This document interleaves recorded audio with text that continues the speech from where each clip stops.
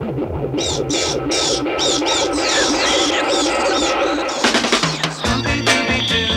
where are you? We got some work to do now. Scooby-Doo, where are you? We need some help from you now. Come on, Scooby-Doo, I see you. Pretending you got a silver. You're not here with me, 'cause I can see the way you shake and shiver.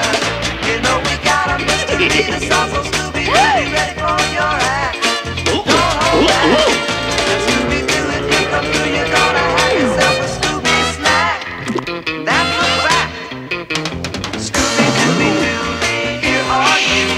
You're ready and you're willing. We can count on you, Scooby-Doo. I know you'll catch that feeling.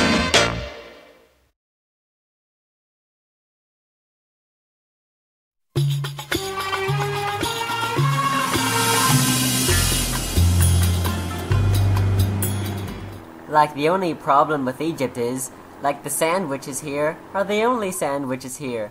Get it, Scoob? Rare. I read it. We haven't seen Melbourne O'Reilly in ages. It sure will be great to hang out with my favorite adventurer explorer again. Especially 'cause he's invited us on an actual archeological dig. Oh look, that must be where we're meeting Melbourne. Melbourne. Wow, thanks for having us out here. Howly moly, it sure is great to lay eyes on you blokes and blokettes. Is this where we'll be doing the dig?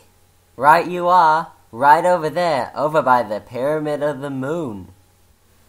The artifacts I've found so far are truly amazing.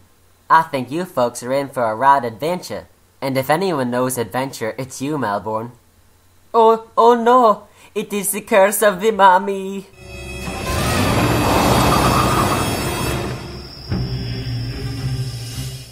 Well, the night's a beaut. We can just camp under the sparkling stars.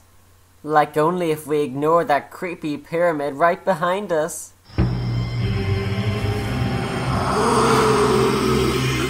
Melbourne, can you tell us what that driver meant by Curse of the Mummy? It's an ancient story. What little I know about the mummy comes from those hieroglyphics. Zoinks! The symbols tell a tale of Pharaoh Scamses the 15th, who lived 3,000 years ago. He was done in by resentful slaves, and his mummified remains were laid to rest in the Pyramid of the Moon. It is written that if any trespass on his land, the mummy will arise with his zombified minions and take brutal revenge.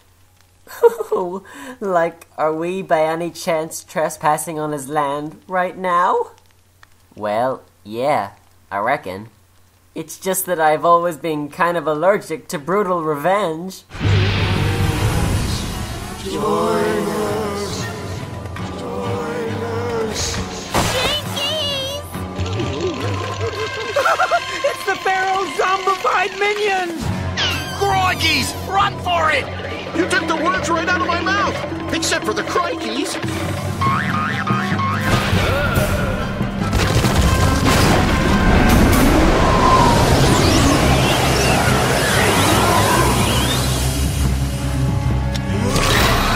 Crikeys! This way!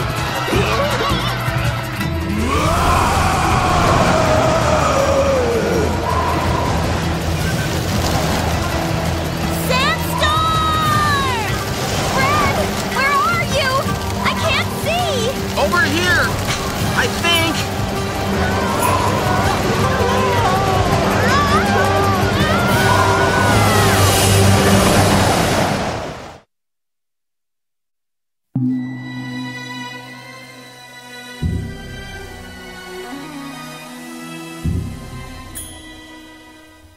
Like I knew I should have packed an umbrella. Did we actually see a mummy and zombified tourists? Can't say for certain. The desert night plays tricks on the imagination. Or else there is something to that mummy's curse. We need to stick around and find out.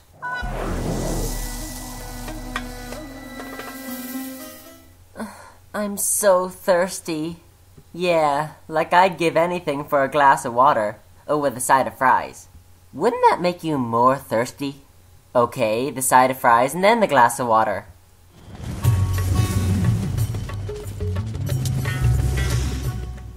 Coins. Please. Coins. No thanks, but we wouldn't mind something to drink. Where could we get some nice, cool water? Well, unfortunately, we're in the middle of a terrible drought. The only water left in Wadi Anka belongs to the prince. Then maybe we should find the prince. Prince Kazil Al-Famir, at your service. Ever since Wadi Anka dried up, even I have been driven to beg.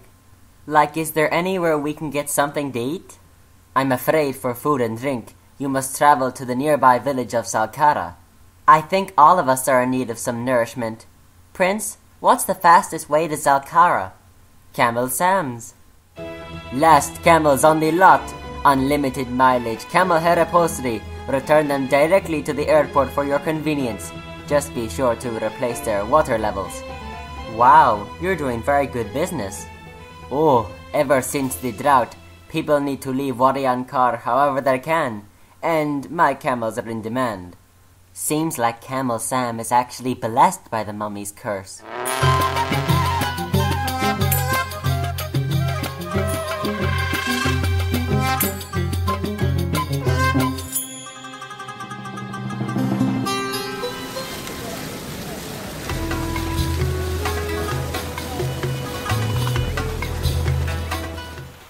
There's definitely no drought in this town, and that seems to be the happening place.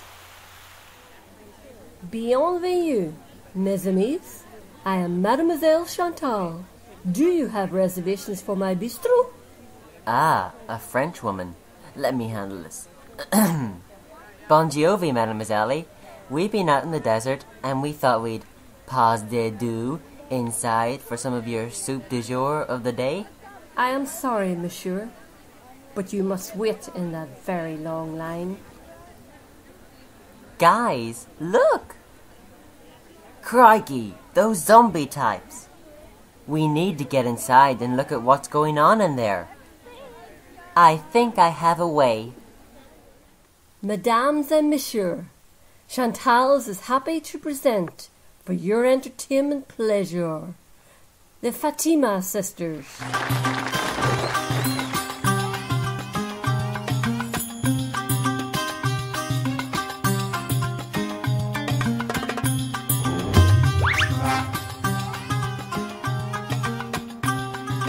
Hey, they're pretty good.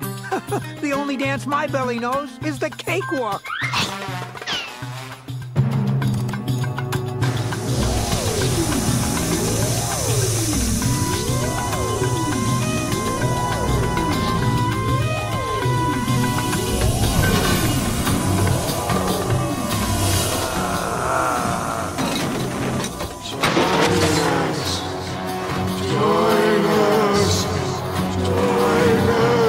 Time to make our exit stage right.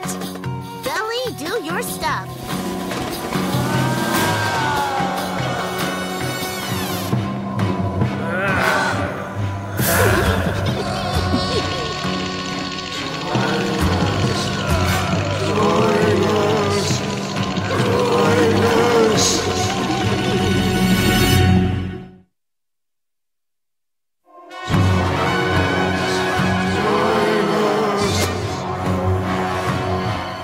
Hey, you blighters.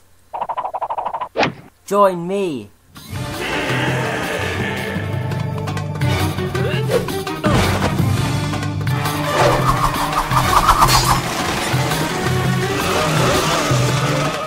Saved again by Melbourne O'Reilly. Wow. Are you girls okay? We're fine. But what's that? This piping seems to go straight out there for miles.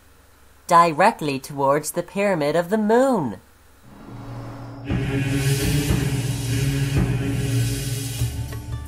Would you look at all those cobwebs? This might be the world's first website. Reb, right. There's too many rooms to cover. We'll have to split up. We might as well take the scary route. It always ends up like that anyway.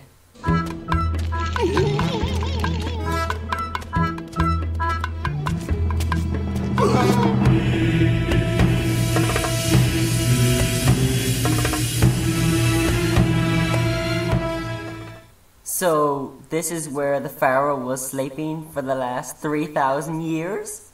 Rikes? Phew, it looks like no one's home.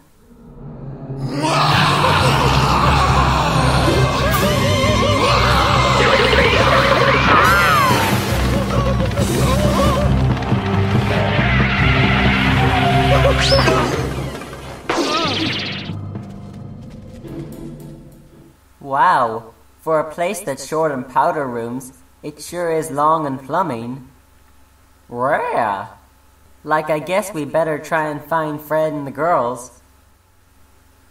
Fred! Velma! Raffney! Join us. Hey, what are you doing? It's us, Shaggy and Scooby. And you're horrible zombies. But that's okay. Friends don't judge. Uh-oh, dead end. Help!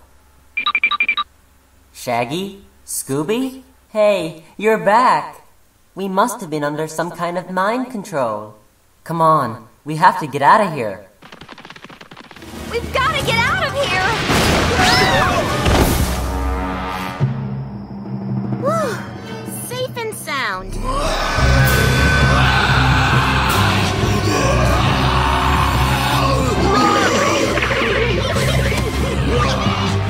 Oh no! It's got Scooby!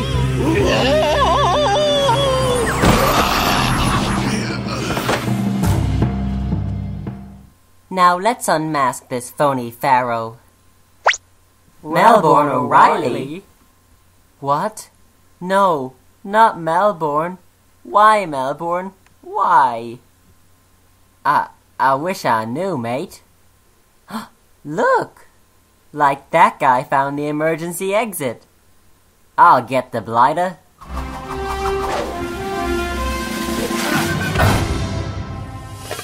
Prince Kazel of the Mirror.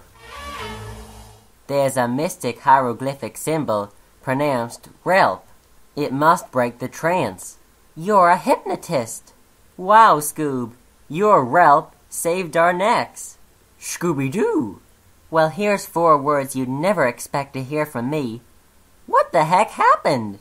Well, like whilst you 3 were acting all zombie-like, Scooby and I found this waterworks underneath the Pyramid of the Moon. Like pipes, wheels, and gauges. Diverting water from an underground branch of the Nile River, creating the drought in that town. So the pipeline we saw brought water to the other town, Zalkara, and success to all its businesses. All probably owned by that Mademoiselle Chantel. Madame Chantel. She is my wife.